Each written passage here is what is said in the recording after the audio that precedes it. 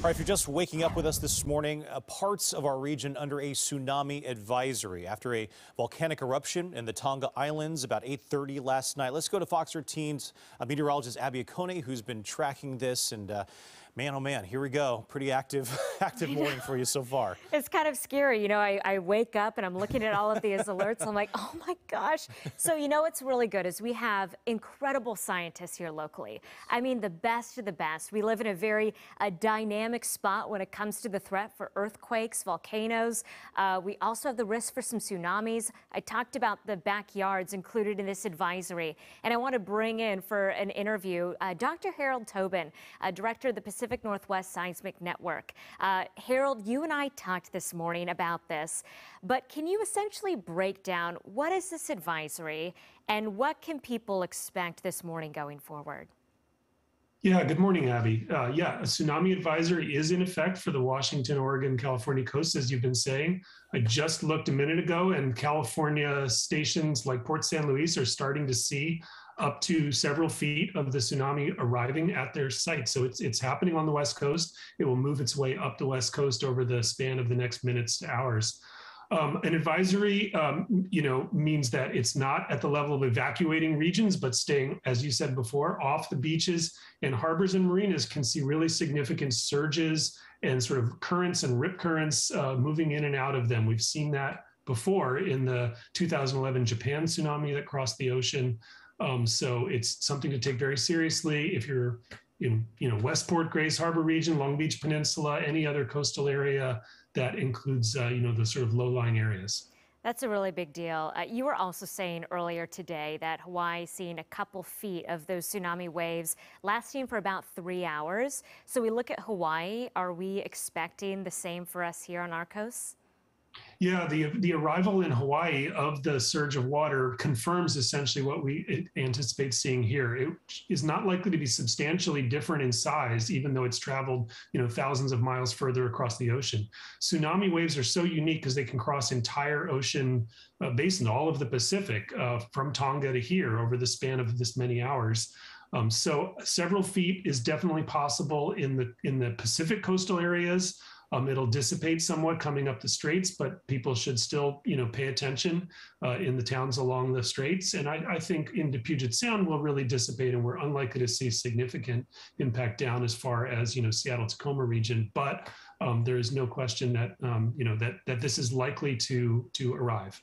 Yeah, and I was going to ask you about that too. I mean, is there any possibility that suddenly Seattle gets upgraded to this advisory at all? I haven't seen any evidence that's likely. Those advisories come from the National Tsunami Warning Center. So the National Center and the Washington Emergency Management Department would issue any warning like that or advisory. I don't have any reason to anticipate that that's going to happen. And Harold, we know that with earthquakes, there are these like aftershocks. I mean, is there anything to that when it comes to tsunamis, or once this advisory gets dropped, are we done for this event? Once the advisory gets dropped, we are done with this event. It's important to say, though, that the first surge of water is not the whole story, and tsunamis are very typically many surges over a number of hours. So if you see the water come in and rush back out, it doesn't mean it's over. On the other hand, yeah, I think once the tsunami advisory passes and is canceled, then we can rest assured that it's over for now. The volcano in Tonga that erupted, it's a very large eruption, and it's not impossible that it will continue to have additional large explosive eruptions.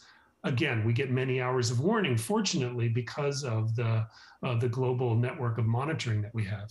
Interesting. So there could be a couple of these little eruptions for that volcano that we've already seen so far. Can you tell me more about lastly, the timing on all of this for everybody in the West Coast, up through the Canadian coast and Alaska? Are we all starting these waves at the same time?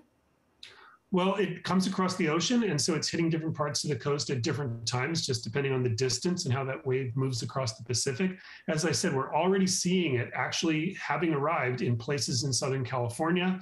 I expect over the next, half hour to a couple of hours, we will see that start to show up in Northern California, Oregon, and then Washington, and then British Columbia.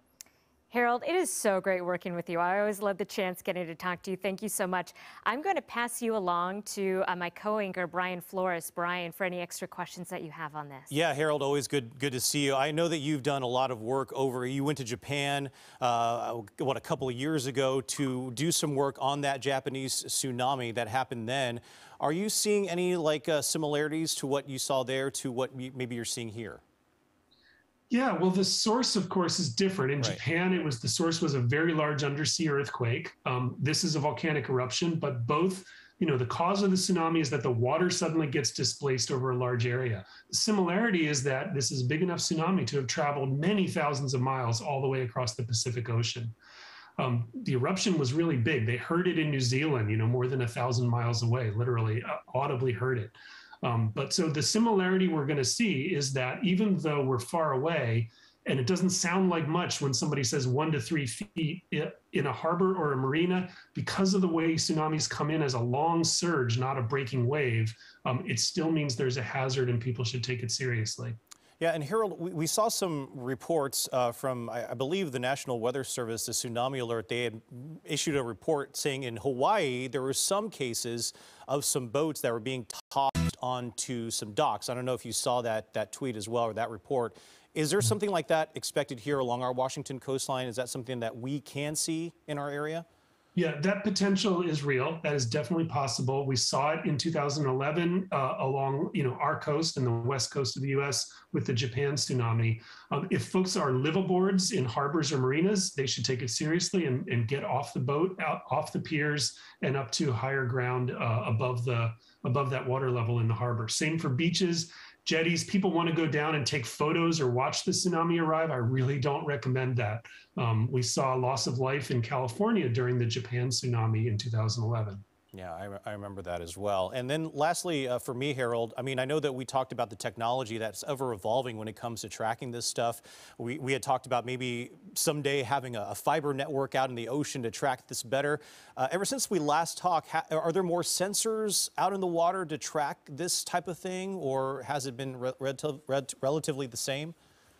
It's relatively the same. We're playing maybe the long game in convincing funding agencies to support more undersea observations. There's actually a very active amount of research going on how we can use those seafloor communications cables as sensors that can detect earthquakes and tsunamis more rapidly and get a better handle on exactly what we expect to arrive as a hazard at the coast. So the research is going on, and hopefully that research will convince our governments to pay for that kind of activity. And Harold, I do have one more question before I let you go. How active was this volcano? We're seeing some satellite video of that. How active was this volcano? I mean, was it pretty dormant? Was it active already? Do we know information about this in Tonga? Yeah, no, it has been an active volcano. It's an undersea volcano almost entirely, and it had significant eruptions within the past decade, a number of them. Nothing, of course, at the scale of this. This is a really pretty substantial eruption, and we'll see what happened and what comes forward. But it's a well-known, very active volcano. All right. Harold Tobin with the Pacific Northwest Seismic Network. Abby and I both appreciate your time here this morning.